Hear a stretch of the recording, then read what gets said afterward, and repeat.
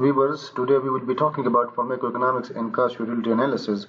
But before we proceed, let me refresh your knowledge that pharmacoeconomics is a process of health division that identifies, measures, and compares the cost and resources consumed. As we talked about in the previous lectures, that the services being rendered at pharmaceutical care units are compared versus the resources being utilized, and this is a process of effective utilization.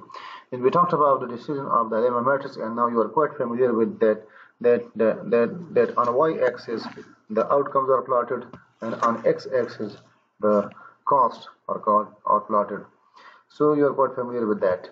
Then we talked about cost-benefit analysis, and the technical point was that when you are going to start an immunization program or a pharmacokinetic program, so here there is no comparison. Here is the only that the outcomes are measured in the monetary terms, and the resources, of course, used, they're already in the monetary term.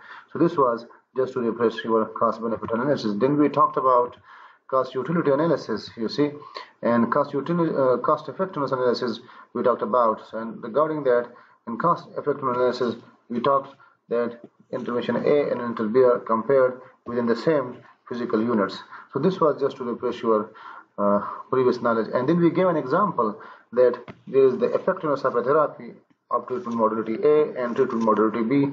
There is the effectiveness, and that is effectiveness mean that the life expectancy gains per year. We have discussed that in detail in the previous lecture. This was just to refresh your knowledge that how cost utility analysis is correlated with cost effectiveness analysis.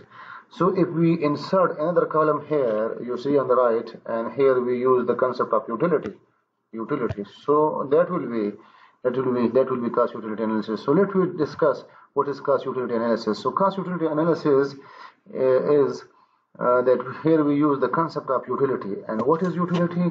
Utility, you see, is a product of the life expectancy gain is in the cost effective analysis, and we are going to multiply utility with the life expectancy gains, or the cost or the effectiveness of the therapy, as we said, and the ultimate unit will be QALY. And what is QALY? QALY is the quality adjusted life year, and this is a modern terminology that we are going to use. But for that, you have to understand what is utility. So utility is represented by this magnitude starting from here till here, and then the left side is representing the death, that is the 0 value, and the 1 value is a very perfect value, mean there is a perfect health. And your patient, whether you are going to use intervention A or intervention B, it's up to you that how you are going to use these different modalities. But in case of cost utility analysis, you have to plot the utility index here, and you have to plot the utility index of this B therapy and the utility index of therapy A, you see. So in therapy, let's say in therapy A, the utility index is plotted here, and in therapy B, the utility index may be here. And as it represents the health status of a patient, therefore these values are usually expressed as the measure in terms of the patient preferences. This is a technical point to remember. So you are not going to interpret this. This is what the patient is going to interpret this. This is a technical point to remember. For example, you have started the same cost effective analysis is now if we plot a utility here, one column here. So what is important? Important is that you multiply the effectiveness with utility.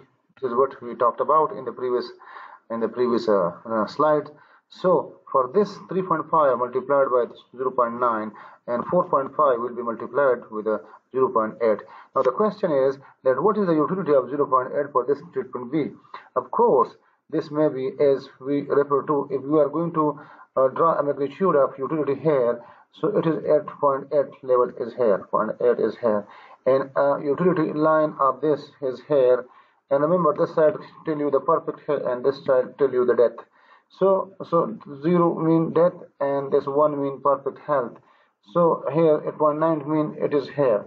It is a bit ahead than the 0.8, you see. So what is important, and this can be point in case of this therapy B, it depends on the patient preferences. It may be 9, it may be 1 perfect health that the patient is perfectly covered, and this is what you will be determining from the patient follow-up. So these sort of methodologies are used in oncology, especially when the patient quality of life is being followed. beside the clinical resolution of the particular disease or clinical resolution of symptoms of particular disease. What important is to note that incremental cost utility analysis issue, as we talked about in the previous, it is just an addendum to the previous calculation, previous slide in cost effectiveness analysis. Here we multiply with respect to therapy. This one, 4.5, the life expectancy gain, and then 0.8 is the utility, and perhaps 0.8 is due to the more nauseating effect of a therapy. You can come across with any other adverse effects, and the net preference of the patient will decide the utility of a different treatment modality like treatment A or treatment B. I hope now you understand, because this is why this is important. There is no skepticism by the econometrists, and there is no skepticism by the health professionals. So that is why it is globally acceptable and is being practiced in technologically advanced countries. I hope you understand this.